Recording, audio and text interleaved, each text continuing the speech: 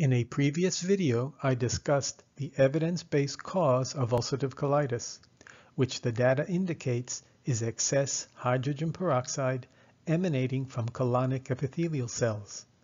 This answers the question of how ulcerative colitis develops, but does not provide any answers regarding why people develop ulcerative colitis in the first place, or what causes relapse and how can we cure this disease. So, in this video, we will answer the following questions to fill in the gaps. 1. What causes ulcerative colitis? 2. What is the evidence? 3. What are the environmental factors whose exposure increases the risk of developing ulcerative colitis? 4. What is the genetic predisposition that causes some people to develop ulcerative colitis? 5. What causes relapse? 6. What is the correct evidence-based treatment? And 7. What is the molecular basis of a cure? In other words, what needs to be done to cure this disease and how can we do this? Numbers 1 to 5 constitute the elements of the pathogenesis, or how ulcerative colitis develops. Number 6 discusses the most effective treatment based on the evidence. And number 7 provides the molecular basis and therapeutic goals for effectuating a cure. The next slide will answer the question, what exactly is ulcerative colitis? So you have a better idea of what we will be talking about in the remainder of this video. All the references for this video are listed in the comments section below. Any questions can be posted in the comments section. This is a lot to do in one video, so let's get started. Before we can explain what the evidence indicates is the cause of ulcerative colitis, the first question we need to answer is, what is ulcerative colitis? Ulcerative colitis is an inflammatory bowel disease, which means that large numbers of white blood cells called neutrophils have moved into the colon or large intestine, where they release chemicals causing tissue damage and inflammation. We should not confuse ulcerative colitis with another inflammatory bowel disease called Crohn's disease, which is very different. Ulcerative colitis is the most common inflammatory bowel disease, affecting between 1 to 2 million Americans and millions more worldwide. Ulcerative colitis causes inflammation of the large intestine and mainly strikes individuals who are in the prime of life, in their teens to young adulthood. Ulcerative colitis causes bouts of abdominal pain and bloody diarrhea, with multiple daily bowel movements that can be sudden, unexpected, and explosive.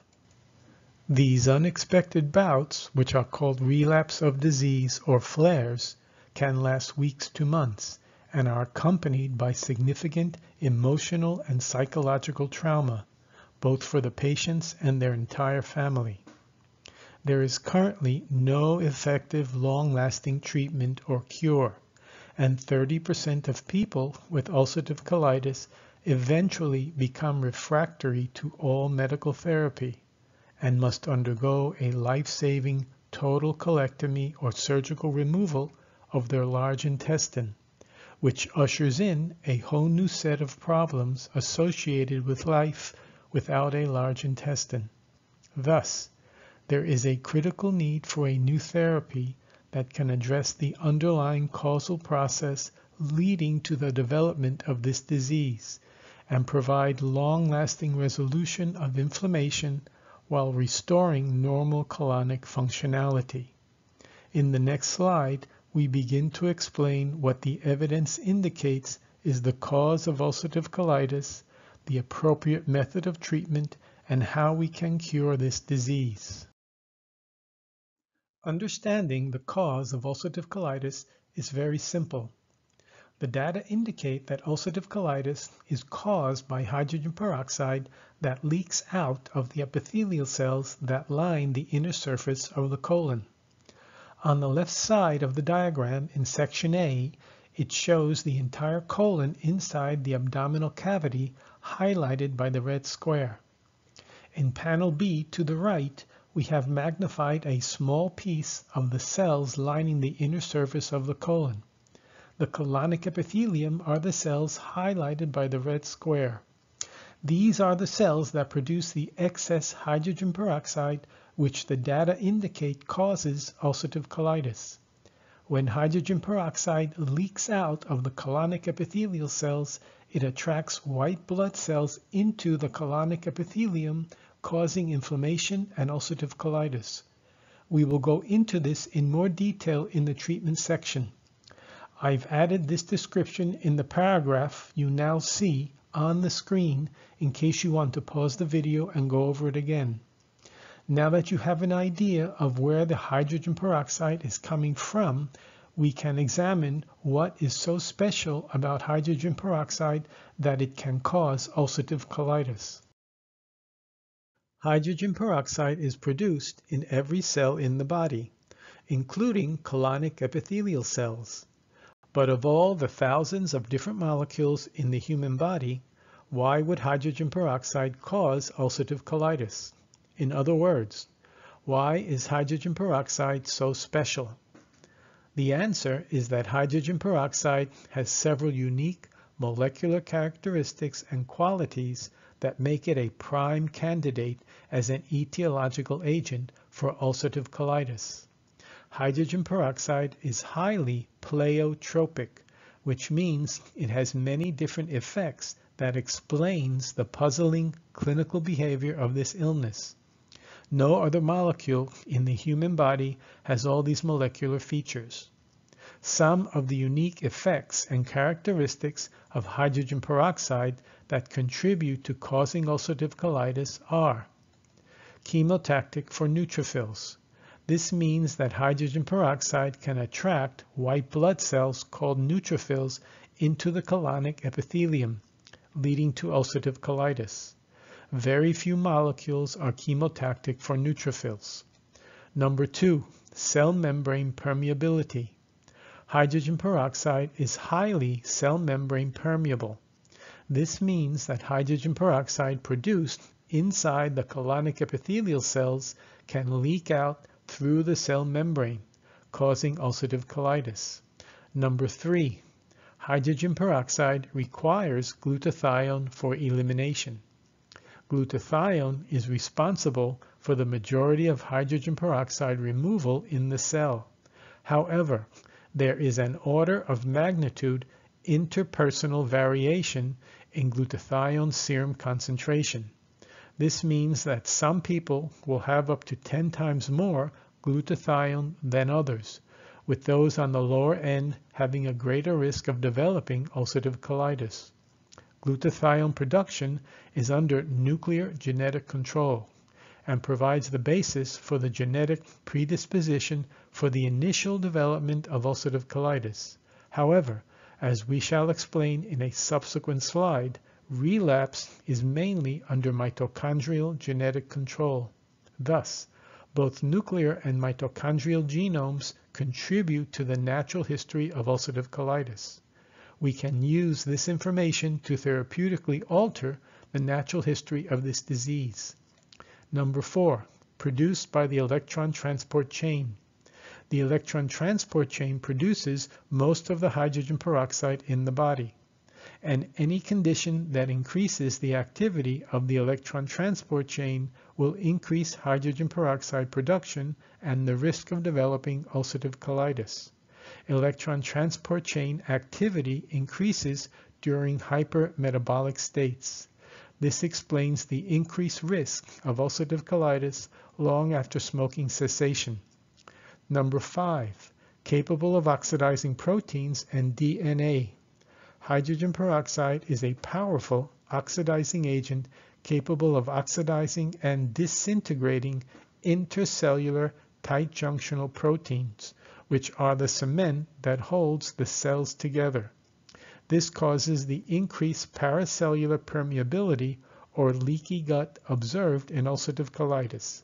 Hydrogen peroxide can also oxidize and introduce mutations into DNA, which is the molecular basis of relapse and colon cancer observed in ulcerative colitis. Number 6, production of hydrogen peroxide can exceed the antioxidant capacity of the cell. The metabolic production of hydrogen peroxide can acutely increase several-fold, which can overwhelm the cell's antioxidant ability to neutralize the excess hydrogen peroxide. This can cause hydrogen peroxide to build up in the cell and eventually leak out, causing ulcerative colitis. And number 7, produced by many metabolic reactions in the cell. This is the reason why there are so many environmental factors that can exacerbate ulcerative colitis.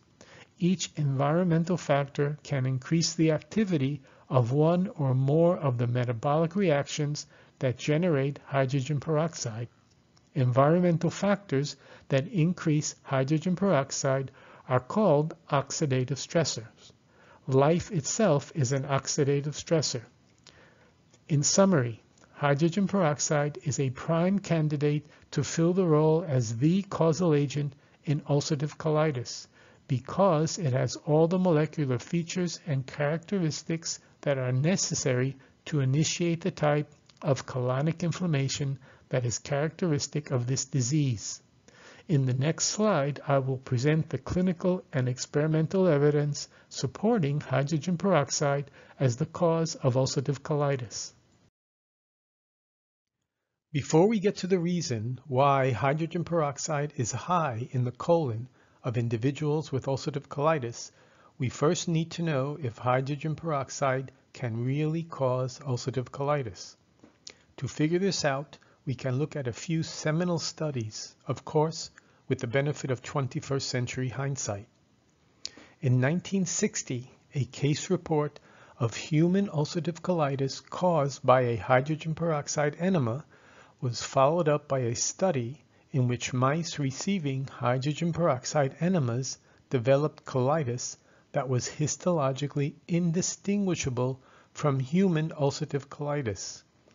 This would have raised suspicion that hydrogen peroxide could be involved in the development of human ulcerative colitis because hydrogen peroxide is produced by all cells of the body, including colonic epithelial cells, and hydrogen peroxide is cell membrane permeable. So, if hydrogen peroxide is produced in excess, it could exit the colonic epithelial cells and mimic the effect of hydrogen peroxide enemas in humans, which causes ulcerative colitis. This is certainly intriguing, but we need more evidence.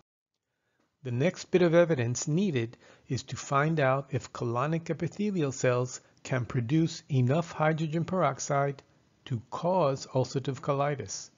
The answer came in 2001 by way of a study with mice that were genetically modified so as to be unable to neutralize intracellular colonic hydrogen peroxide.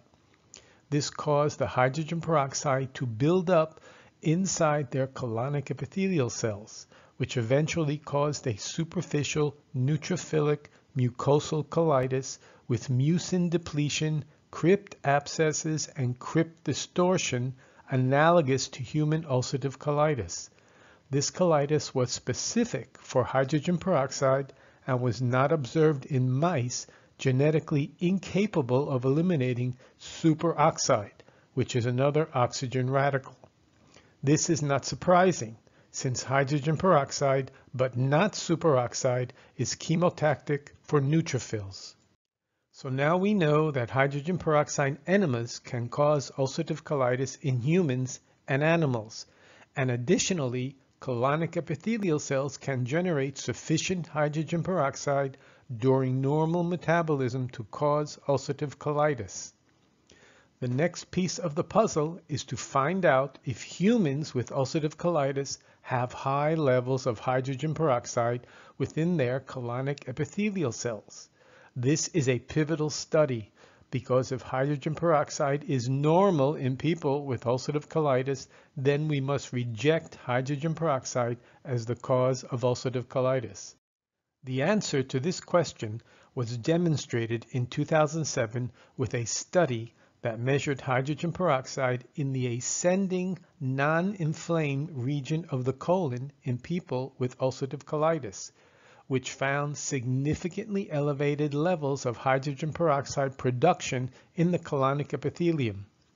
The absence of inflammation excludes neutrophils as the source of hydrogen peroxide and demonstrates that the buildup of hydrogen peroxide occurred prior to the appearance of inflammation, which satisfies the absolute requirement for the cause, which is hydrogen peroxide, to be present before the effect, which is the inflammation.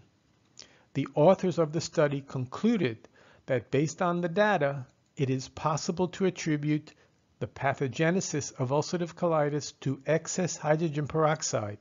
This is a logical conclusion based on the experimental evidence. Finally, if colonic hydrogen peroxide is truly the cause of human ulcerative colitis, then we should see dramatic improvement with a therapeutic intervention that eliminates excess colonic hydrogen peroxide.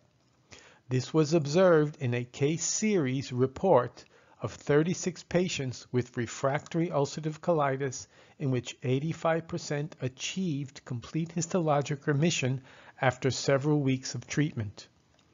Although no long-term follow-up was planned, one patient in this case series with a 39-year history of refractory ulcerative colitis allowed publication of his 2019 colonoscopy and biopsy results, which were completely normal 12 years after receiving the novel therapy in 2007.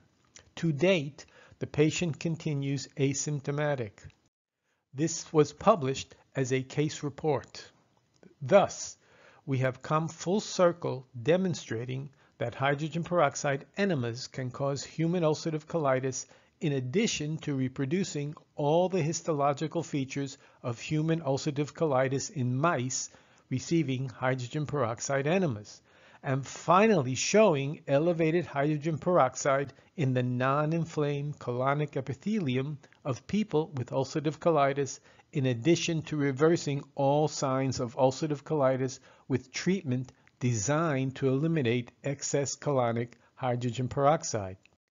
These data provide compelling evidence that colonic epithelial hydrogen peroxide is the etiological agent responsible for human ulcerative colitis, and treatment with a reducing agent aimed at eliminating excess colonic hydrogen peroxide can induce complete histological remission and mediate biological alterations in colonic epithelial cells that can abrogate the tendency for relapse. By all measures, this represents a cure for this disease. We shall examine the mechanism by which this can occur and specific therapeutic options employed in a subsequent slide. Finally, it's appropriate to mention that despite consensus opinions by leading researchers to the contrary, ongoing research since the 1950s has failed to uncover any evidence for a pre-existing immune dysfunction as the cause of ulcerative colitis.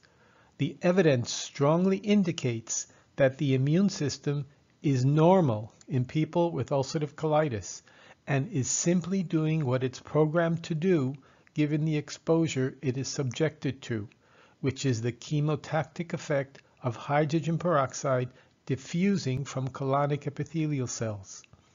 This is highly relevant for everyone with ulcerative colitis because, as we shall see, long-term inhibition of the immune system with immunosuppressive or immunomodulating agents or any agent directed at the immune response can cause the cellular level of hydrogen peroxide to increase. This can cause the underlying disease process to worsen, leading to medically refractory disease or colon cancer, resulting in a total colectomy. More about this during the concluding comments at the end of this video. In the next slide, we define the effect of environmental factors whose exposure increases the risk for developing ulcerative colitis. Most of us have heard that environmental factors can affect ulcerative colitis. But what are environmental factors, and how do they affect ulcerative colitis? In simple terms, an environmental factor is anything that worsens ulcerative colitis or causes relapse. These same environmental factors also cause people to develop ulcerative colitis to begin with. Environmental factors are very varied and can be things like stress, diet, drugs, infections, or lifestyle choices. But how do environmental factors cause relapse? Well, since we already know that hydrogen peroxide has a causal role in the development of ulcerative colitis, it follows that environmental factors are exposures that increase cellular hydrogen peroxide. And since hydrogen peroxide is an oxidant, we can define environmental factors that exacerbate ulcerative colitis as oxidative stressors whose mechanism is to increase cellular hydrogen peroxide. In other words, all environmental factors that worsen ulcerative colitis are oxidative stressors that increase cellular hydrogen peroxide. Oxidative stressors can be different for different people, and the same oxidative stressor may be less of a problem for one person compared to another. When oxidative stressors are outside the body, they are called external oxidative stressors. All the oxidative stressors depicted here, such as stress, diet, drugs, infection, and lifestyle choices, are external oxidative stressors. However, other oxidative stressors, such as certain metabolites and metabolic reactions that generate hydrogen peroxide, are internal or inside the body and are called internal oxidative stressors. In summary, why people develop ulcerative colitis is no mystery. You are simply being exposed to oxidative stressors that cause your body to produce more hydrogen peroxide than you can handle. This is important to know because part of the treatment is minimizing exposure to oxidative stress. There is more detailed information regarding oxidative stress and their mechanisms in the references listed in the comments section. In the next slide, we will define the genetic predisposition that increases the risk of developing ulcerative colitis in the first place. What is genetic predisposition in ulcerative colitis? In other words, what does it mean to have a genetic predisposition to develop ulcerative colitis? In simple terms, genetic predisposition refers to genes that increase the risk of developing ulcerative colitis. To explain this a little further, we'll start at the cellular level. The dots in the diagram represent the cells that make up the body, and there are trillions of cells in the body. To find the genetic predisposition, we need to expand one of these cells. Inside every cell in the body is a structure called the nucleus, which is highlighted by the red circle. The nucleus contains the chromosomes. The chromosomes, in turn, are made up of long molecules called DNA. Each DNA molecule contains many genes. The genes provide the instructions to make all the proteins in the body. The job of some of these proteins is to remove hydrogen peroxide from the cell. All of these hydrogen peroxide removing proteins work together as antioxidants to remove hydrogen peroxide from the body. And when there's not enough of these hydrogen peroxide removing proteins, or they are not working well enough, the hydrogen peroxide can build up in the colonic epithelial cells, leading to ulcerative colitis. The main hydrogen peroxide removing proteins are called glutathione and glutathione peroxidase, but there are other proteins that are part of the body's antioxidant defense against the buildup of hydrogen peroxide.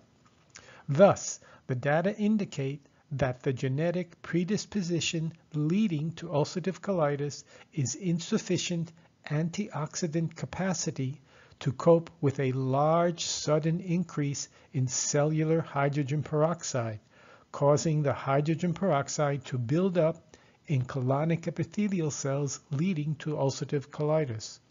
In the next slide, we will discuss what the evidence indicates is the cause of relapse. It's critical to understand the mechanism of relapse because if we can fix the problem leading to relapse, we can cure this disease. What does the evidence indicate is the cause of relapse in ulcerative colitis? To understand this, we need to look at a single colonic epithelial cell, which is shown in the illustration. Recall that these are the cells that line the inner surface of the colon. Colonic epithelial cells contain many small structures called mitochondria, which is highlighted by the red square.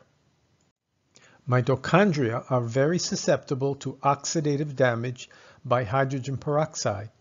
So, after ulcerative colitis develops, the excess hydrogen peroxide inside colonic epithelial cells can enter mitochondria, causing damage to the mitochondrial DNA. This causes mitochondria to continuously produce large amounts of hydrogen peroxide, which is depicted by the letters H2O2 in the illustration. The excess hydrogen peroxide produced by mitochondria flood the colonic epithelial cells, causing relapse when medication is withdrawn. Thus, the data indicate that relapse in ulcerative colitis is caused by hydrogen peroxide-induced oxidative damage to mitochondrial DNA, which introduces mutations into the protein subunits of the electron transport chain. This increases electron leakage, resulting in increased hydrogen peroxide production and relapse. A more detailed explanation of the mechanism involved can be found in the references listed in the comments section. To understand how the treatment works, we first need to know where the treatment works. To that end, this is an image from a previous slide showing the colon on the left with a magnified piece of the colonic epithelium on the right. The colonic epithelium covers the entire inner surface of the colon. The colonic epithelium is highlighted by the red square. This image is a high-powered view of the colonic epithelium we just saw in the previous slide. The colonic epithelium is made up of cells that are stacked on top of one another around a central hollow tube called the crypt of Leberkuhn, after the 18th century German scientist who first identified them. I have highlighted one of the crypts with the black rectangle. There are millions of these crypts in the colon. To the right are actual microscopic photographs of normal colonic crypts. The red arrows point to the crypt, which under normal circumstances are clear and free of any debris. On the bottom right is the same view, but from a person with active ulcerative colitis. In this case, the crypts are not clear, but filled with many white blood cells called neutrophils, causing inflammation and forming crypt abscesses, which are indicated by the black arrows. The neutrophils in the crypts produce large amounts of hydrogen peroxide, which disintegrates the glue holding the cells together, causing them to become distorted as seen in this photograph. This is what active ulcerative colitis looks like under the microscope. Hydrogen peroxide can also damage blood vessels in the colon, causing the bloody diarrhea often seen in ulcerative colitis. The current dogma is that people with ulcerative colitis suddenly develop some form of immune dysfunction that causes these neutrophils to suddenly stream into the colon.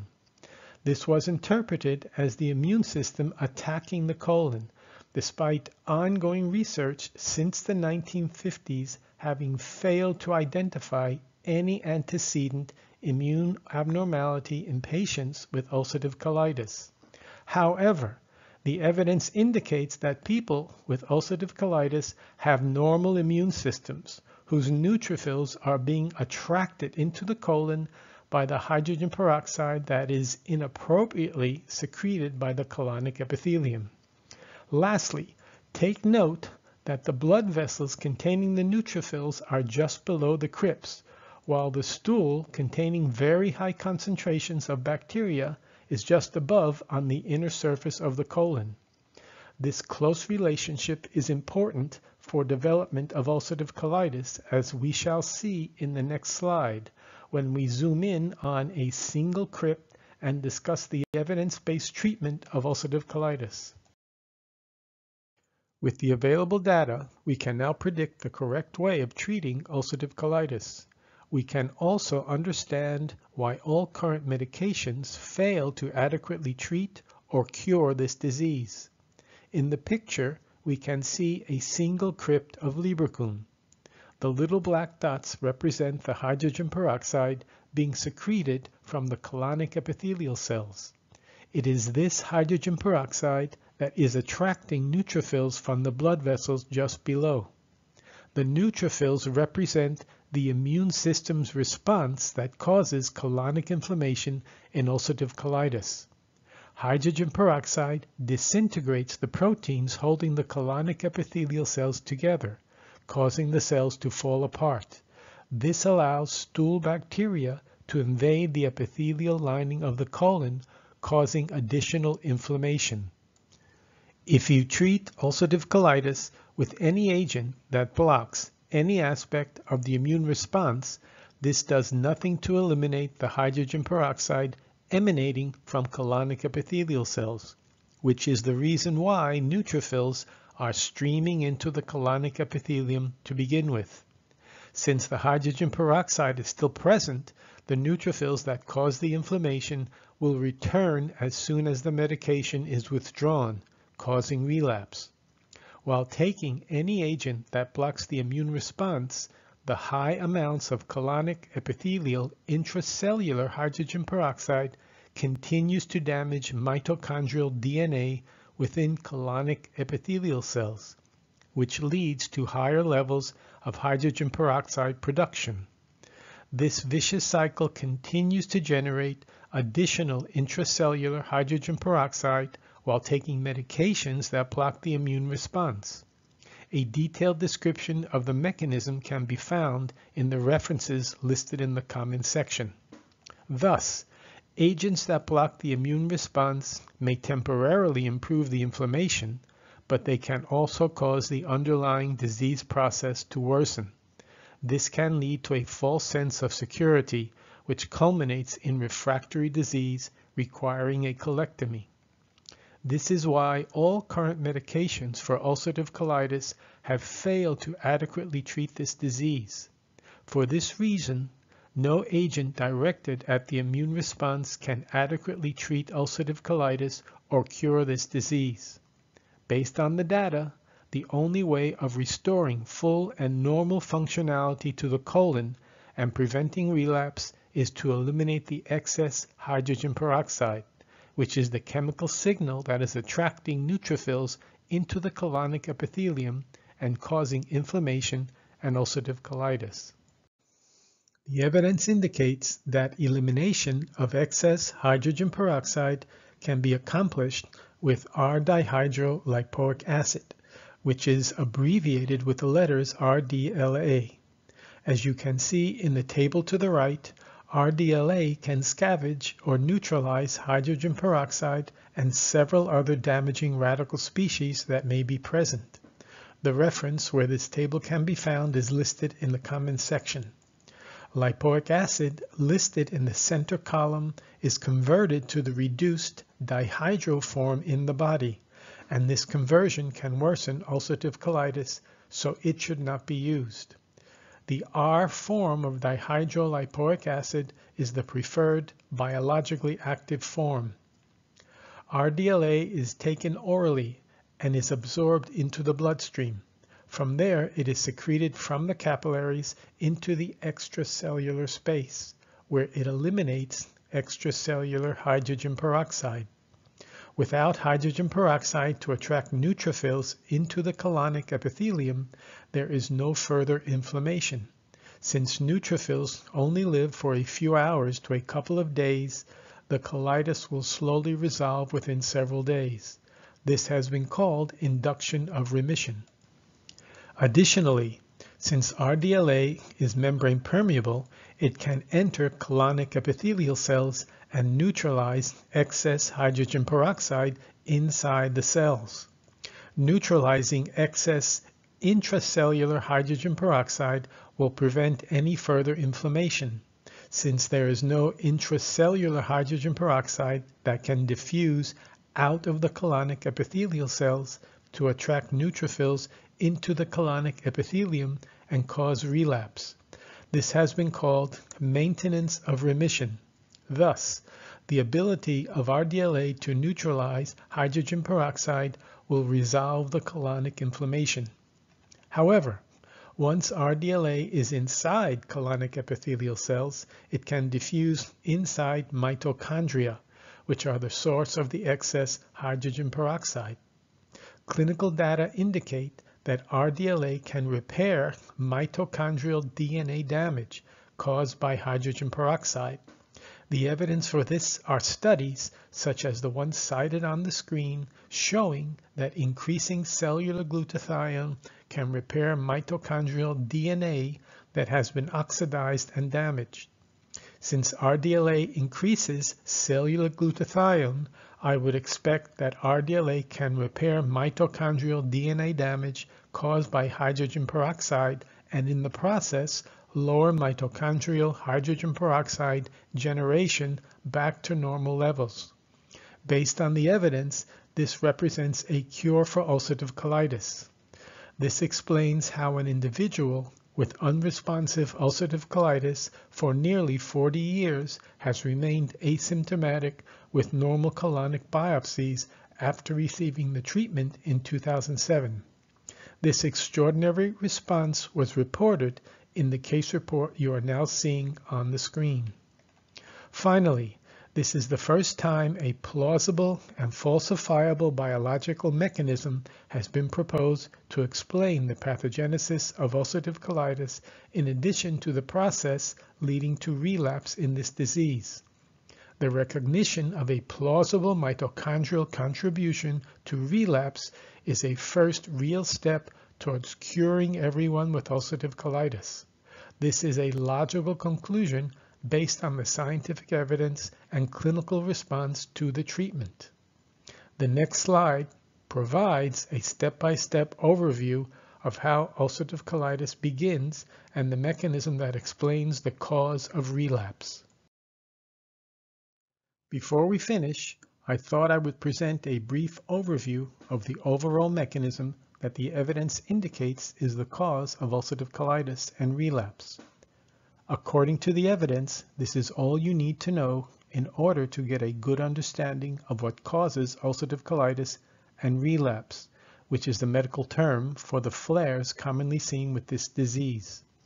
I've labeled the important microscopic structures that make up the colonic epithelium with the letters A to F and the steps involved in the process leading to the development of ulcerative colitis with the numbers 1 to 6. We'll touch on each of these briefly.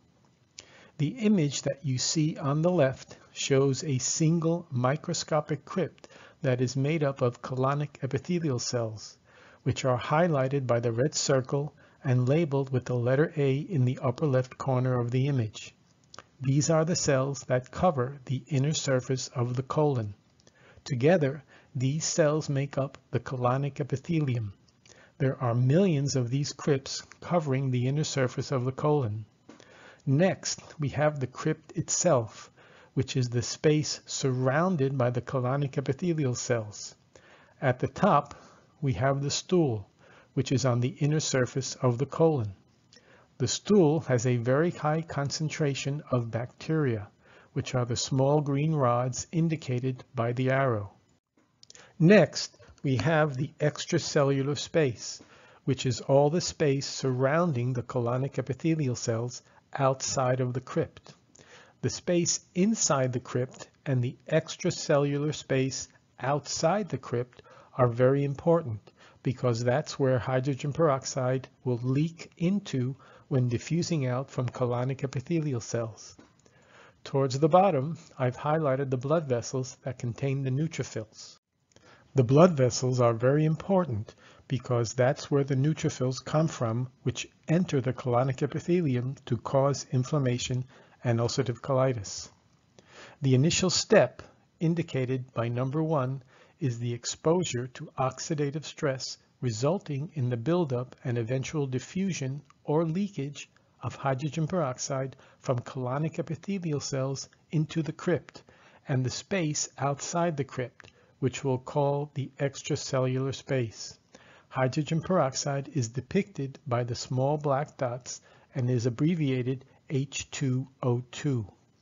In step 2, leakage of hydrogen peroxide from colonic epithelial cells attracts neutrophils, which begin to leave the blood vessels. At the same time, hydrogen peroxide begins to disintegrate intercellular tight junctions, which is the protein glue holding the colonic epithelial cells together. This causes an increase in paracellular permeability or leaky gut, characteristic of ulcerative colitis. In step 3, neutrophils migrate towards the source of the hydrogen peroxide within the crypts, while bacteria, shown here as green rods, begin to penetrate the normally sterile extracellular space beneath the crypts. In step 4, neutrophils are exposed to bacteria in the crypt and in response produce large amounts of hydrogen peroxide. Step 5 shows how the large amount of hydrogen peroxide produced by the many neutrophils in the crypt penetrates the colonic epithelial cells, causing oxidative damage to mitochondrial DNA. This type of genetic mitochondrial damage causes mitochondria to produce much more hydrogen peroxide than normal, which can flood the colonic epithelial cells and leak to the extracellular space, causing relapse, which is shown in step 6.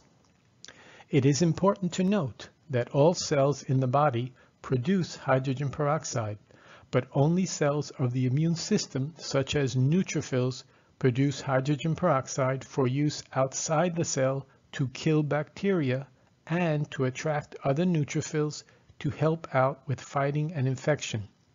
Colonic epithelial cells do not normally secrete hydrogen peroxide. This only happens when too much hydrogen peroxide is being produced, and some leaks out of the colonic epithelial cells. Neutrophils cannot distinguish where the hydrogen peroxide is coming from. They are simply programmed to move towards the source of the hydrogen peroxide. Normally, the source is another neutrophil fighting an infection, but if the source happens to be a colonic epithelial cell inappropriately secreting hydrogen peroxide, neutrophils will migrate towards the colonic epithelium, causing inflammation and ulcerative colitis. In other words, there is nothing wrong with the immune system in people with ulcerative colitis. Neutrophils are simply doing what they are programmed to do when exposed to extracellular hydrogen peroxide. That's why long-term suppression of the immune response with immunosuppressive agents or biologics can never cure ulcerative colitis and is detrimental, since the production of hydrogen peroxide in colonic epithelial cells continues to increase while taking these drugs. This can lead to medically refractory ulcerative colitis, resulting in a total colectomy. Excess hydrogen peroxide in colonic epithelial cells can eventually penetrate the nucleus, causing genetic damage that can result in colon cancer. One aspect of the pathogenesis that requires additional explanation is step number 5, which indicates that mitochondria that are exposed to hydrogen peroxide will generate more hydrogen peroxide on their own. But why does this happen? It's important to answer this question because it is the reason indicated by the evidence that people with ulcerative colitis have lifelong episodes of relapse. It is also the reason why a reducing agent such as R-dihydrolipoic acid can abrogate the tendency for relapse and cure this disease. To understand this, we need to take a look inside the mitochondrion. On the right side of the screen is an expanded view of the mitochondrion to show what happens when too much hydrogen peroxide builds up inside. In ulcerative colitis, hydrogen peroxide can originate from outside the colonic epithelial cell, which would be an extracellular source as indicated by the pink oval on the screen. An example of an extracellular source of hydrogen peroxide are the neutrophils that accumulate in the colonic epithelium in ulcerative colitis or other enteric infections. Hydrogen peroxide can also originate from inside the colonic epithelial cell as a byproduct of certain metabolic reactions. Excess hydrogen peroxide can also originate from inside mitochondria. This occurs when the electron transport chain becomes hyperactive.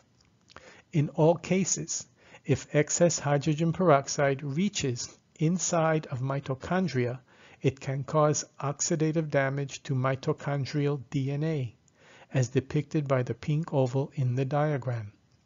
This causes mutations to be introduced into the mitochondrial genome. So when the mitochondrial genes are turned on, they produce defective electron transport chain protein subunits, as shown in the pink oval on the screen. These defective subunits are incorporated into the electron transport chain, but since they are defective, they cause the electron transport chain to be dysfunctional, as indicated by the pink oval. The defective electron transport chain causes more electrons to leak out from the chain, which results in additional hydrogen peroxide being produced. This is depicted by the pink oval on the diagram.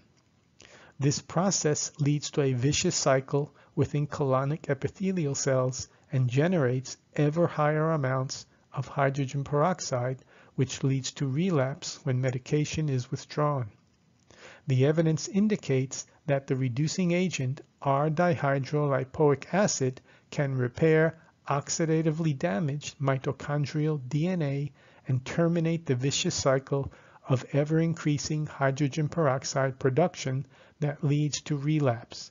Based on the evidence, this represents a cure for ulcerative colitis. Before we wrap up with a summary of ulcerative colitis in the next slide, we still have one more question to answer, which is, can hydrogen peroxide leaking out of the colonic epithelial cells diffuse the distance between the crypt of Leverkuhn and the blood vessels just below? This is critical because hydrogen peroxide would need to reach the blood vessels in order to attract the neutrophils that are circulating in the bloodstream. The image in the slide shows the colonic epithelium. The minimum distance that hydrogen peroxide would need to diffuse is indicated by the green arrow, which is the distance between the bottom portion of the crypt of Leverkuhn and the surface of the blood vessel. This distance is approximately 50 micrometers or 50 millionths of a meter. For comparison, the length of the entire crypt of Leverkuhn is approximately 200 micrometers or about 1/5 of a millimeter. I have also superimposed the width of a single human hair, which is about 50 micrometers in width, so you can get an idea of the distances involved. Studies have demonstrated that hydrogen peroxide can diffuse more than 100 micrometers in tissue, indicating that hydrogen peroxide has more than enough diffusing potential to reach the blood vessels and attract neutrophils into the colonic epithelium, leading to inflammation and ulcerative colitis. In the next slide, we put it all together with an overview of the entire pathogenesis and treatment goals. In this slide, we summarize all the data presented in this video. The question we want to answer is why a person who never had colitis suddenly develops inflammation of the colon, leading to ulcerative colitis. We can visualize this by creating a chronological time lapse of the events leading up to the development of this condition. We can then infer the rational basis for effective treatment and how to effectuate a cure. Ulcerative colitis begins before any inflammation is evident, when the individual is exposed to environmental oxidative stressors. As previously mentioned, oxidative stressors are exposures that cause the body to generate hydrogen peroxide. Although extremely varied, all oxidative stressors have one thing in common, which is that they all generate hydrogen peroxide in the body. Examples of oxidative stressors are stress, diet, especially high-fat, low-fiber diets, drugs, infections, and lifestyle. The mechanisms by which oxidative stressors generate excess hydrogen peroxide are explained in the references posted in the comments section. Oxidative stressors are additive because they all generate hydrogen peroxide, and there is usually more than one oxidative stressor causing oxidative stress at any given time. The extensive variation among the different oxidative stressors is due to the dozens of metabolic pathways that generate hydrogen peroxide in the cell. Metabolic pathways that generate hydrogen peroxide can be modulated by environmental factors, which is why these environmental factors are called oxidative stressors. Ulcerative colitis begins with oxidative stress exposure as shown in step A of the diagram. Oxidative stressors can be external to the body, such as stress and diet, as shown in the picture, or internal to the body and caused by a metabolite, such as homocysteine. We are all exposed to oxidative stress, but only individuals with a specific genetic predisposition that limits their ability to neutralize a hydrogen peroxide cellular oxidant load will begin to accumulate hydrogen peroxide within rectal epithelial cells. This is depicted in steps B and C of the diagram. For reasons associated with a limited metabolism, rectal epithelial cells have a diminished reductive or antioxidant capacity compared to more proximal regions of the GI tract. This results in the rectum being the first place where hydrogen peroxide will accumulate.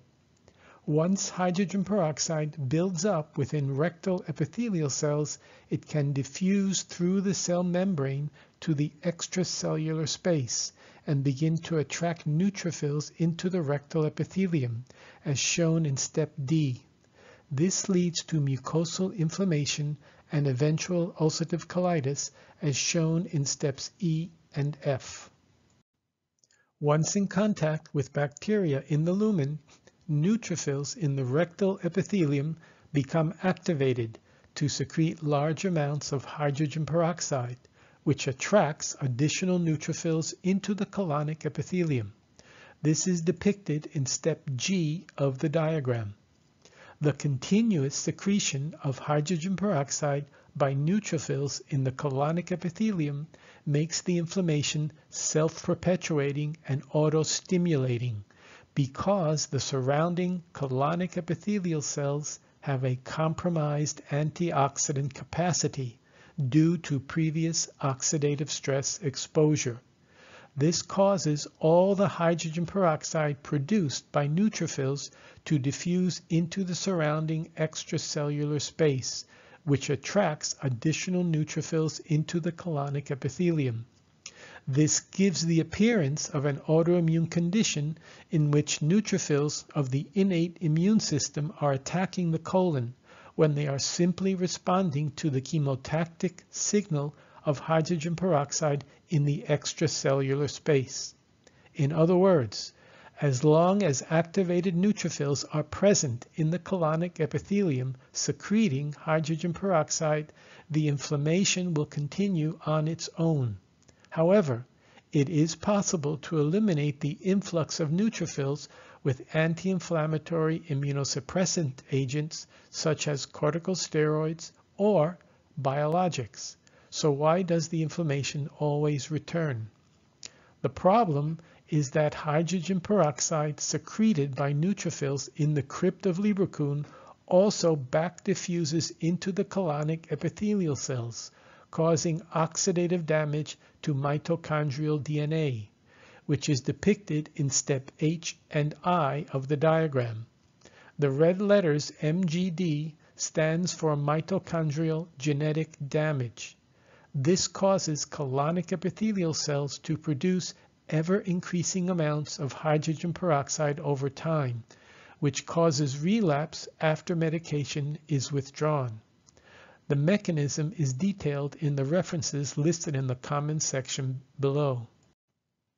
Based on this diagram, we can now deduce that elimination of extracellular hydrogen peroxide will completely resolve the colitis, since the absence of hydrogen peroxide in the extracellular space will preclude neutrophil chemotaxis and further inflammation. This has been called induction of remission. However, to prevent relapse, we need to eliminate excess hydrogen peroxide within colonic epithelial cells in step C. This has been called maintenance of remission. Finally, to effectuate a cure, we need to correct the mitochondrial genetic damage that is responsible for relapse. And according to the evidence, when this is accomplished, ulcerative colitis is cured because colonic epithelial cells will no longer generate excess hydrogen peroxide that can attract neutrophils into the colonic epithelium to cause inflammation and relapse of ulcerative colitis. This means that the colonic epithelium has returned to the state it was prior to developing ulcerative colitis. As mentioned in a previous slide, all three interventions can be accomplished by using an amphipathic reducing agent such as R-dihydrolipoic acid. In this case, the terms induction and maintenance of remission are no longer needed, since resolution of inflammation, in addition to indefinite absence of inflammation and normal colonic functionality, can be attained by the same therapeutic agent. You can also see that any treatment that does not eliminate the excess colonic hydrogen peroxide cannot effectively treat or cure this disease. In other words, individuals with ulcerative colitis have a deficiency of electrons needed for the redox elimination of hydrogen peroxide. The oral reducing agent supplies the electrons needed to neutralize the excess hydrogen peroxide. This is analogous to supplying the appropriate micronutrient in a person with a vitamin deficiency, but instead of vitamins, we are supplying electrons. From a clinical perspective, the treatment of ulcerative colitis falls under redox medicine. However, it could equally be classified as quantum medicine, since we are dealing with electrons, which are quantum particles. This explains why it has taken so long to recognize a causal role for hydrogen peroxide in ulcerative colitis. Finally, it's important to note that other tissues in the body may have comparable reductive capacity to the rectum, but the unique microanatomy of the rectal epithelium that allows the accumulation of hydrogen peroxide within the crypts of Lieberkühn, which permits contact between the luminal bacterial antigens and the innate immune system, is unique in the body and leads to mucosal inflammation and ulcerative colitis. In the next and last slide, we conclude this video with some final commentary. In conclusion, the data indicate that colonic epithelial cell hydrogen peroxide has a causal role in the pathogenesis of ulcerative colitis.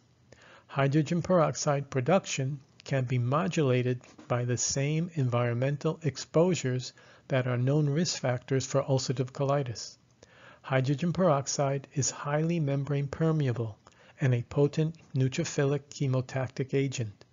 This allows hydrogen peroxide to diffuse through the colonic epithelial cell membrane to the extracellular space and attract neutrophils into the colonic epithelium, causing ulcerative colitis. Number 2, relapse is caused by hydrogen peroxide-induced oxidation of mitochondrial DNA. This introduces mutations into the mitochondrial DNA that miscodes during transcription, causing mutations to appear in the protein subunits of the electron transport chain. This causes increased electron leakage from the electron transport chain and increased production of hydrogen peroxide in colonic epithelial cells. The increased hydrogen peroxide production in turn leads to additional mitochondrial genetic oxidative damage, setting up a positive feedback loop or vicious cycle of ever-increasing colonic epithelial hydrogen peroxide production, which leads to relapse upon discontinuation of medication. And number 3, R-dihydrolipoic acid is an oral reducing agent that can neutralize hydrogen peroxide and resolve colonic inflammation while indefinitely restoring normal colonic functionality. By providing needed reducing equivalents to colonic epithelial cells, R-dihydrolipoic acid is able to regenerate the reduced forms of all other cellular antioxidant agents, including cellular glutathione. Studies have shown that increasing mitochondrial glutathione can repair mitochondrial genetic damage. Since R-dihydrolipoic acid can increase cellular glutathione that can repair mitochondrial genetic damage, which the data supports as responsible for relapse, this indicates that repairing mitochondrial genetic damage will abrogate the tendency for relapse and effectuate a cure for ulcerative colitis. This explains how the individual described in the case report on the screen, who had a 39-year history of refractory ulcerative colitis and rectal bleeding, has remained asymptomatic with normal colonic biopsies for 15 years to date after being treated in 2007. Continued research on this exciting new therapeutic approach to treating ulcerative colitis will advance our understanding of ulcerative colitis and hopefully cure everyone with this disease. This is the last slide. I hope you enjoyed the video and learned something new about the cause and how to treat and cure ulcerative colitis. Everything presented in this video is evidence-based, which means that all the conclusions follow logically from the evidence. I have been researching the pathogenesis, treatment, and cure of ulcerative colitis since the year 2000. Along the way, I have learned that the most important thing that a researcher can do is follow the evidence. The cause of disease and their cures can only be found if we follow the evidence. It doesn't mean that you'll be successful every time because there may not be enough evidence or your interpretation of the evidence is incorrect. However, if we don't follow the evidence, there is no hope of finding cures for any disease. The converse is also true. If we spend decades doing research on the same subject, such as immune dysfunction to explain inflammatory bowel disease, and we do not find the cause and the cure, it is likely that we are not following the evidence, and we must change our focus if we are ever to find cures for these diseases. I hope you understood the video. Please post any questions in the comments section below, and thank you for listening.